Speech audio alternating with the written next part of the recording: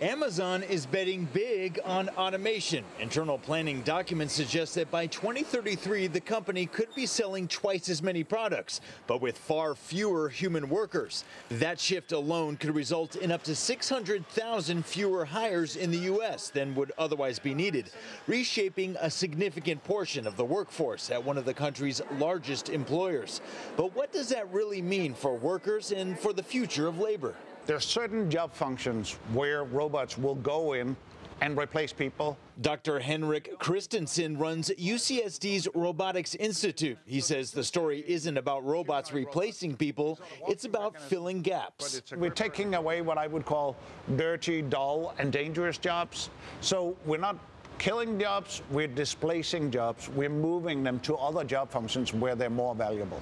And here at UCSD, researchers say they're building the next generation of robots designed to work with humans. This is a humanoid robot. We sort of call it Dr. Robot.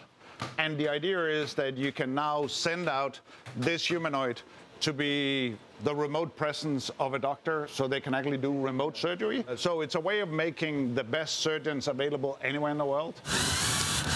To support farmers across the country facing severe labor shortages, the team is building robotic hands that can gently harvest fruit right off the vine. You can see it's sort of very flexible here, but very stiff in this direction. And we've done it by just using very regular measurement tape to do this. From lightweight drones inspired by nature, modeled after bee wings, to autonomous golf carts and scooters, and six-legged walkers made from 3D printers. Dr. Christensen says robotics combined with AI could power a new economy. We're building much more interesting robots. So I think we're using this to grow the economy in the U.S. and elsewhere. Here at UCSD, robotics research is moving fast, highlighting both the potential and the uncertainty around the future of human jobs. Brian White, CBS 8.